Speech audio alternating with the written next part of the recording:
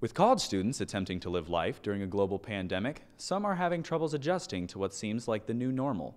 We sat down with students and faculty and got their unique takes on what has been a very harrowing first semester. Freshman Michael Schreck offered his unique views of his first year as a college student and how COVID-19 has changed what he thought his freshman year of college would be like. After Michael was sent home a few weeks into the semester, he decided to stay remote and finish the semester online.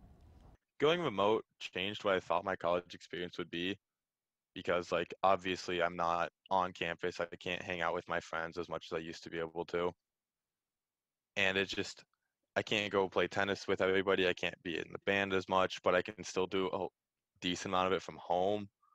Senior Director of Retention and Student Support, Mike Walker, explained how students had different hopes for their school year at Buena Vista, which changed after COVID-19 took a hold of Iowa's education. You guys are doing great so far.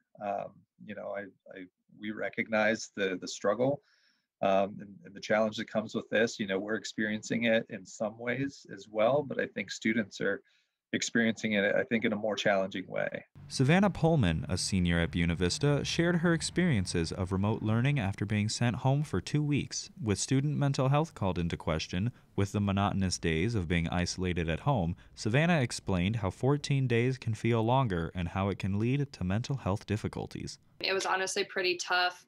It was definitely different, just one, having to quarantine, but then trying to learn everything on your own through Zoom and stuff, and being away, especially like you said, during my senior year, it was pretty tough.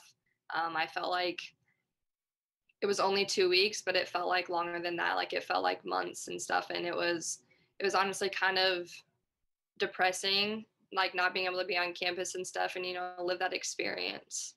With the new challenges set before the university today, Beavers are learning to adjust to the new normal, with students and faculty alike working together to overcome the problems that we now face on a day-to-day basis.